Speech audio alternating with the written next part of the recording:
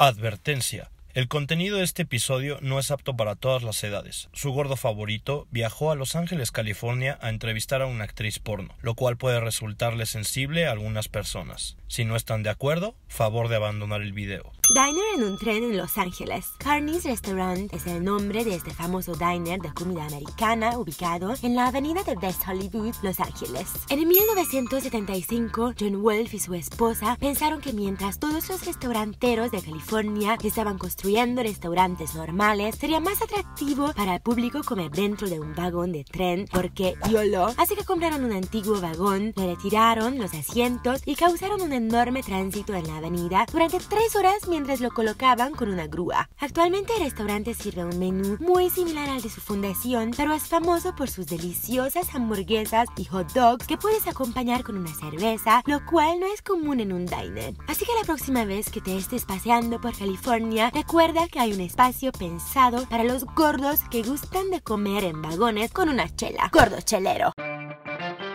ñam extravaganza. Mi panza me tiene confianza. Trae a la esposa del chef que quiero besarla. Tenedor, cuchillo, cuchara. ¿Listo, amigo? Esto es ñam extravaganza. Yeah. Bienvenidos a esta emisión de ñam extravaganza, donde todo se trata de tragar y platicar. Ya conocimos un poquito sobre este épico y mítico lugar, Carney's, que es básicamente un diner en un tren. Bastante delicioso, pero el día de hoy lo vamos a degustar con una persona que lleva un rato aquí residiendo en Los Ángeles. ¿Cómo presentarla a ella? Adult performer, se dedica al porno, modela, pinta. What else you do? Producing. Give a blast for all the blast, please. Was it okay to introduce you? Yeah, that was great. I don't understand what you're saying. Oh, okay. Yeah, it was great. You don't know Carney's, right? I haven't been here before yet, no. So I'm really excited to try it because I've passed it a million times. So you leave here and be like, later on.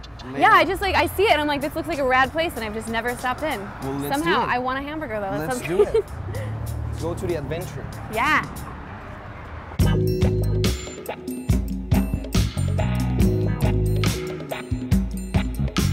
Burger was really good. I think I'm going for maybe even a chili burger. All right, so it's gonna be a chili cheeseburger. Ese es compa, hablo en español este compa. La chili cheeseburger, la hamburguesa de cheeseburger con tocino, unas train wreck fries. Yes.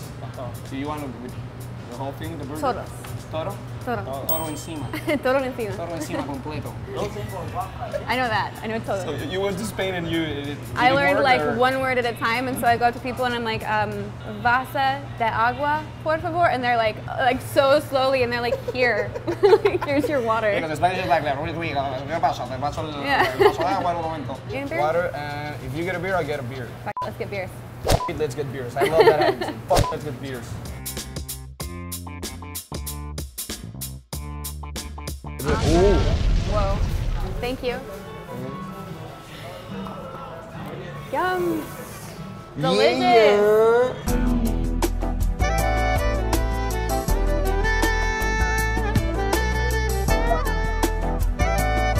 This is really good. How is yours? It's really nice. So you're from Utah, right? You used to be a Mormon. How was the flip? Now you're in LA. Yeah. So I grew up polygamous Mormon, fundamentalist Mormon, which means that I was living in kind of like a compound, like farm in the desert. And so the flip was really huge, obviously. Really? And so I ran no away. Technology and stuff. We had a computer for the whole ranch, like everybody that lived there. There was like a few different farms in the area, and yeah. So I had a MySpace account. That was cool. I got in trouble for that.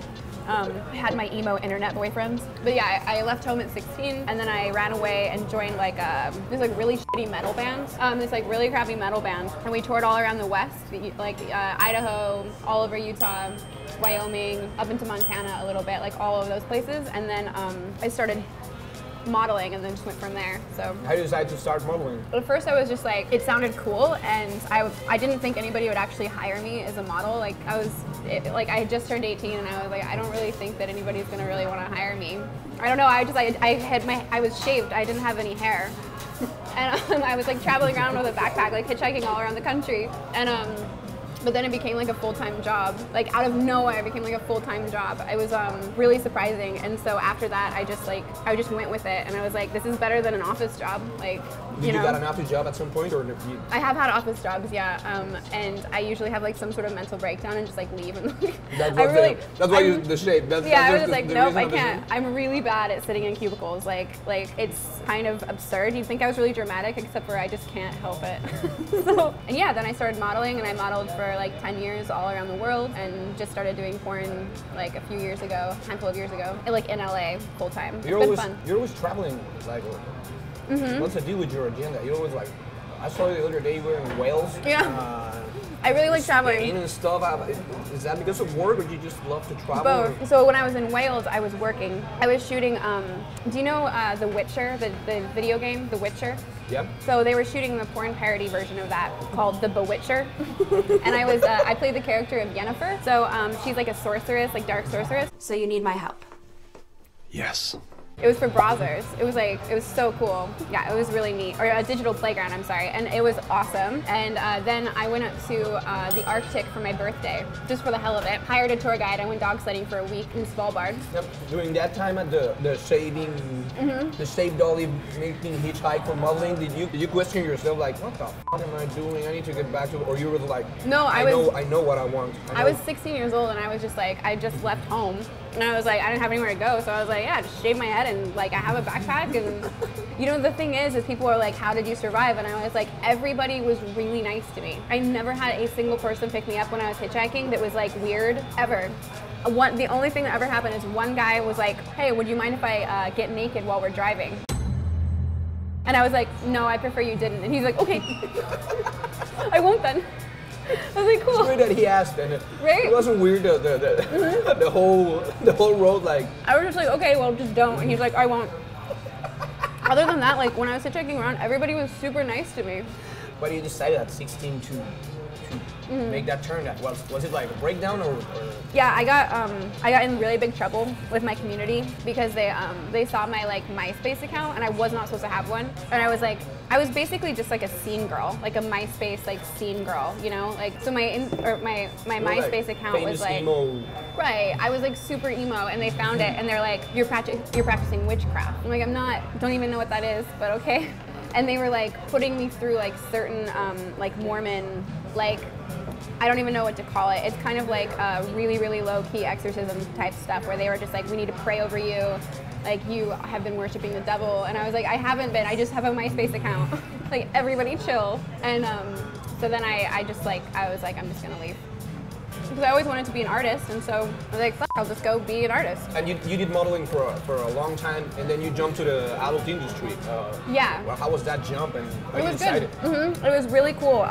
So I had been modeling for a long time, and I was doing like a lot of fashion, a lot of art stuff. I was doing some runway. I was living in New York, but traveling for work all over the world. And I was just like, always felt really judged in like, especially in the fashion community. It was like not an easy place to exist and work, and I always felt like I was never enough. And then I got an offer to do like fetish work, like BDSM sort of stuff, and I was like, sure. Started doing that. I was like, this is awesome, and it pays really well. So I just started doing that because it was fun. I always felt comfortable, sexy, and like yeah, it was just rad. And so after that, I joined an agency, my current agency here.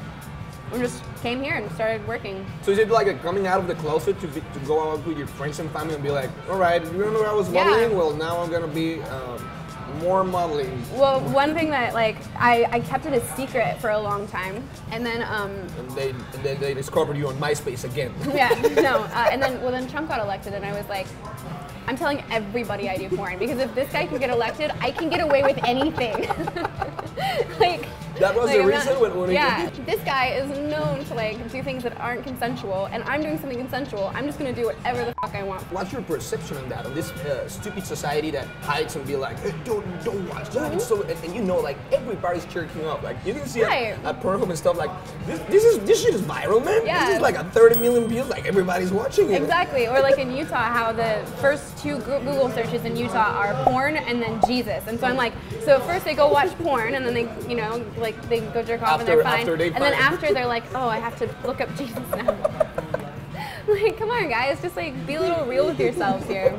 Was it hard during the process to show people like this is who I am now? I think it actually, once I decided that that's what I was going to do, my mom already knew, and she was fine with it. After I got the cover of Penthouse, because I was the Penthouse Pet of June last year. Penthouse Pet of the month last year, Yeah. 2017, baby. And she saw the Penthouse cover and she was like, oh, this is like a real job. I was like, yeah, Mom, this is an actual real job. And she's like, okay, that's awesome. I support that. And so she was all good. And so after that, I was like, I mean, honestly, like if anybody has any questions, I will answer their questions. If they have judgments, there's really nothing I can do about that. So fuck off, I'm paying bills now. Yeah, like you wanna support me, pay my bills, then we'll talk. But first Christmas was like, yeah. how's it going? Trump got elected, and I jumped into the business. I do porn. But you've been doing this for a while too, right? Like the stand-up comedy for like 7 years. Yeah, hell yeah. Are you doing any shows in LA? No, not yet. Yeah. Not yet. Not yet. Yeah, that's the right attitude. I'll let you know. Even though you won't understand the shit, but like I saw once this interview with Mercedes Carrera. Oh, I love her. I worked with her. Really? She's like the sexiest woman I've ever seen. Oh, I gotta check that scene. You work with Mercedes Carrera? That's like the Coachella of porn. Yeah, it was like, she's so beautiful. She's like kind of this Amazonian like goddess woman. She's just like, she's very tall and just like, her skin is like so soft. It's really strange. And like, she's just like glowing all the time. The Latin glowing. I saw this interview with her and she said that she never imagined it was going to be so much paperwork. Oh my God. Can you tell me Porn is about like that? half paperwork. Really? So it's not like, hey, we're gonna do a sex tape, let's go to the standard hotel, put on the cameras and upload it? There's gonna be like every single scene that you do ever, you'll have between 10 and 20 pages of paperwork to sign and fill out. It takes like half an hour and it's like a really big portion of the shoot. And you can't do the shoot unless you do all this paperwork. It's just like, I sign paperwork now like just in my regular life and people are like, holy shit, how did you do that so fast? And I just like, and they're like, how do you even like write that fast? Oh yeah, yeah. What does it say on those 30 pages? So it's like, that's kind of how it goes. Are you above 18? Yes. Are you above 18 for sure? Yes. Are you sure you are above 18? It's just like, it's all to make sure that you are doing this consensually and you are over 18. And then you provide 2 forms of ID with it. And then you have to take photos with the ID, photos separately from the ID. It's like a whole process. You just get used to it. It's like, yeah, I'm so good at, they call it bunny ears, when you take your 2 forms of ID and hold them up to your ears and smile. Hi, I'm definitely over 18. Yeah. What else do you do besides the adult industry? I know you paint a lot. Right. Yeah. I paint, and I actually just got hired by this like company in Beverly Hills, and I'm now like I'm like half doing porn and modeling, and then half doing like artwork all the time. Whenever I'm not working, doing a shoot, and I'm in between the place. I'm doing all these murals. I'm doing murals all over this house, and then I'm going to be doing houses all over Beverly Hills. And the place I'm working now is in between Taylor Swift's house and the Prince of Saudi Arabia, directly in between them. And I've like walked accidentally into Taylor Swift's parking lot, like area, and I was like escorted out, like, because I didn't know, and he was like, just come in through the fence, and I like couldn't get in, so I like crawled kind of over the fence, and I was like, okay, I'm in, and then these security guards were like, what are you doing here? Yeah, like they're like, what are you doing? And I'm like, I'm painting. Like, hi. And they escorted me out, and yeah, then I found out it was her parking lot, driveway, whatever. But yeah, so I paint. It's great. It's called my like little business is called Glass Spider Curiosities, and yeah, I used to be a window painter in New York City, and just wanted to continue that on. And you've done some roles, like an extra roles in movies, right? Yeah. Show your boobs to Adam Sandler. Yeah, when I was in The Do-Over, you see my boobs. I was also, though, before I was that, I was the body double for the main actress, Catherine Bell. Anytime you don't see her face in that movie, it's like me. Really? Whenever she's naked, it's me. And this, like, I did a threesome with Louis Guzman and David Spade, because she didn't want to be in it, because she has to be naked in it. And so we're doing like a fake threesome scene with Louis Guzman and David Spade, and I'm in between them, and I'm just like, what is my life right now? You gotta stop staring at me. Sorry. We were like, chill out, guys. No, David was asking me, he's like, so who's your agent? Can I talk to him about getting in the industry, in the adult industry? Like, I don't know, I think like if I got David Spade into the adult industry, I would have to like put that on my like tombstone or something. Like that would be like a big highlight of my life. So I was rolling a fake threesome with David Spade. It was really funny. So it was supposed to be like a three-way. So we were like in a line and Louis Guzman's behind me. And I'm like wearing underwear and like a flesh-colored bra, but like mostly just completely naked. And then David Spade in front of me. I'm like giving him a fake blowjob. His pants aren't even down. I'm just bumping my head into his like crotch area. And then like Louis Guzman is like, he seems very nervous around me. He's like very nervously like pretending to hug me from behind. And I was like, this is the single weirdest thing I've ever done my entire life. Like, so you have this, you have like the Oscars of porn. It's an amazing event, the AVN Awards. yeah. How's the vibe inside that room? It's like, it must be like the most, like, Yeah. nobody gives a fuck there, right? It's like, You can't like you can't go in there giving a fuck because your head will actually explode. Like if you actually like care and are like everything has to go according to plan, you will like just explode because it's chaos. Like everybody still makes it work. Like it still somehow works out and it's fun, but it's like, yeah, I was there for 8 days. Yeah, about 8 days last year, and I was working 8 hours a day in the convention hall, and then we had the red carpet. I got the they call it the AVN flu, which is you get it the flu during AVN, AVN flu. And then I was like working every day, and I had to go down the red carpet, and like I just took like a lot of cough medicine, and just like walked down, and I'm like completely disassociated from my body right now. like a part of the Everybody's taking pictures of me, and I'm just like, I can't tell if I'm happy or if I like am actually dying right now. But woo. Lil Wayne was there, and I was drunk too, and they pushed me up on stage to dance with him. Like me and a bunch of other girls. So we're up on stage dancing with Lil Wayne, and I'm like, I don't know why I'm up on the stage right now, and I got shy and moved over and was dancing behind. So there's all these girls, right, dancing and like sexy. First like this, and then like, I was this is like not okay. drunk and sick, and I'm standing there dancing like.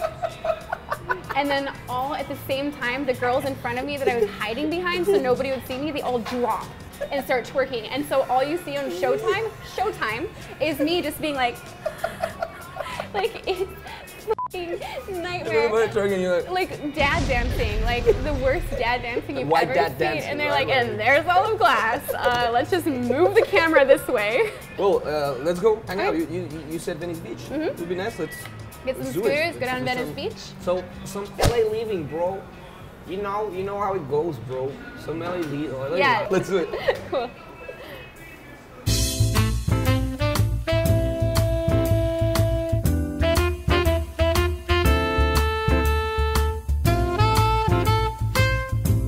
Let's go get a advice. All right. Do you want to get this advice? I don't know if I need advice or anything. Advice. Hi. Hey, y'all looking for advice? We are looking for some advice. Where y'all from? I'm from here. What about you? I'm from Mexico City. Mexico City. I'm gonna fuck with you first. Now, Oh, yeah, go for it. what do you do for a living? Where you live? I'm a model. That. Yeah? I got a totally different genre for you, All right. but you're gonna have to move to Nevada. Okay. All right? Brothels? Exactly. Oh, I need to join a brothel. But no, not join one. Open one. Open one. Right. I need to open Right. one. With a stipulation. Cool. You're gonna be the only one there to run the entire brothel. Woo. So that means you gotta take on whatever comes in the door. All right. That means guys, girls, some selected four-legged animals. As a matter of fact, just to keep you entertaining, stab a couple gerbils up your ass, just for shits and giggles. Don't use Literal shits. no kind of protection, no kind of contraception. Okay. Just spit it out there like fucking peanut butter. All right. And when your coochie rots out, don't blame me, because it's purely shitty advice. All right. Thank you. Yeah. Oh, I'm getting my shitty advice. All right, give me a subject. I'm a subject. What do you want shitty advice on? How about life? Yeah, give me a shitty life advice. On your way home, stop at a hardware store. See a 13-foot rope. On one end, don't do anything. On the other end, put a loop and 13 knots. When you get back to your house, take that loop over your neck, the other over the belly band, just get that swing in, no more problem. Truly shitty advice. It's a truly shitty advice. Thank you for the shitty advice, man. Thank you. Thank you for the shitty advice. Thank you. Have a great time, man. Bye, Steve. Let's go get a beer. Yeah. Margarita time.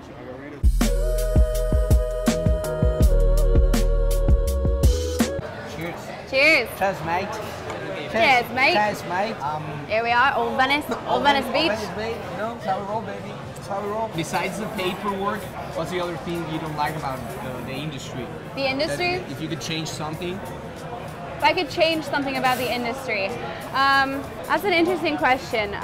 One thing that bothers me about the industry is that it's such a stigma that I can't like just tell random people what I do for a living, because like I could get hurt or I could get like harassed, or you know, like I accidentally was telling like my friend in front of an Uber driver that I was a porn star once, and he went nuts and was just like pulled over and he's like, we got to shoot a porn in the back of the car, and I was like, dude, this is not what I like. I'm not just open for business that way, you know. So I think the lack of education about what the porn industry is and what it does and who the people are is one thing that I think is that sucks about porn. But otherwise, I mean, other than the paperwork, I love the industry. I love the people. The pay isn't bad. It's always an adventure. It allows me a lot of freedom in my life, which is wonderful. That was a great answer. What's next for you? What else are you planning to do? You're going to stick to painting and adult filming for a while? Mostly painting, honestly. Working really hard on that. And then I'm going to be directing. I'm having my directing debut for Penthouse in December. How do you direct? You'll be like, jump into the table and have sex. And have sex, or how do you direct porn? So I get to come up with a concept, like what we're shooting, and like what the story is going to be, and I get a hand in like casting. And then Penthouse has like a very special, beautiful way of directing where like they really focus on the artistry of it. So I'm going to be able to take over that myself. I feel like I got a lot of ideas in here to shoot, so it's going to be good. Cool. So yeah, it was an amazing interview. Thank you very much. Oh my God, thank you so much. Yeah. It was an amazing time. It was good. You need to rate the experience. Rate this experience? Yeah. Out of what? The whole trip and the food. I mean, I had a blast because it's 10 out of 10, 15 out of 10. 10 out of 10? Yeah. 10 out of 10. I mean, it's like chill times with amazing people, having hamburgers and drinking margaritas. I really can't ask for better. I know. I'll give you an award. This is the award. Oh. Here you are, best interview. Oh, this is a sugar award. You are sugar. You are made of sugar. You are very sweet. First of all, I would like to thank Olive for the interview. Couldn't be done without you. Obviously God, Mom there, thank you. Yep, you're welcome. So stupid. Let's go right here. We'll take a walk. Guess we're not having sex because this is not porn.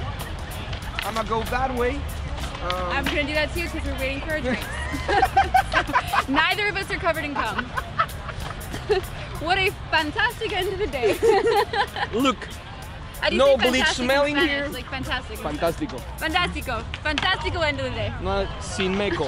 How do you say I'm not covered in cum? No estoy cubierta en semen. No estoy cubierta en semen.